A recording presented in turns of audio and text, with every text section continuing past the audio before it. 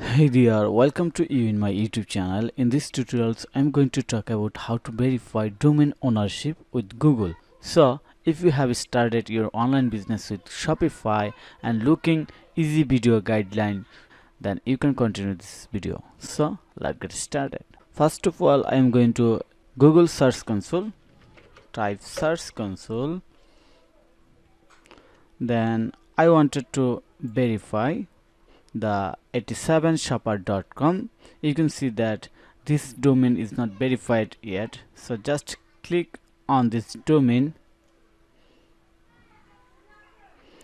and here the option to verify the domain ownership.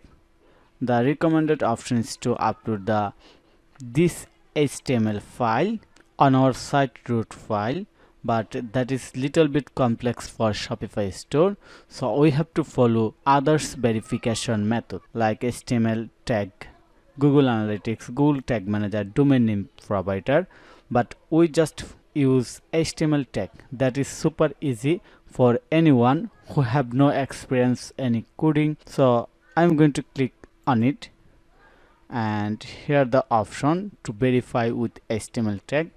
First we have to copy the meta tag below this one and paste it into your site homepage.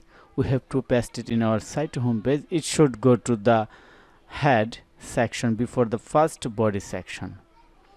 Okay, then click on the verify. We understand this one very clearly, but no problem if you don't understand, you just follow what I do.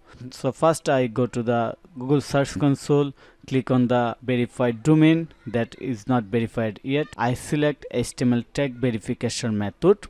Now I am going to my Shopify online store. So I have logged in my Shopify admin panel, and first I have to check is my website password protected or not. So to check it, just click on the sales channel, online store, preference, then scroll down, and we can see that our website is not restricted by password, so it's okay, we no need to do anything. But if your website have password protected, then you have to remove it and click on the save. For example, I'm going to make it password protected and click on the save, but we have to remove this one. We have to make it open for everyone, not password protected. Okay, now I'm going to click on the online store again. Click on the three dot icon in the left side of customize button, then click on the edit code. Now open the layout folder, open theme liquid file, and go back the Search Console account. Now click on the copy this meta tag and paste it before into of the head right here. Okay, and click on the save. We have followed the step that shared by Google. Now going to click on the verify. Wow, ownership verified. So it's super easy. I hope you understand everything very clearly. So thank you for your time to watch this video. If you think this video is helpful, then click on the like button and subscribe to my channel.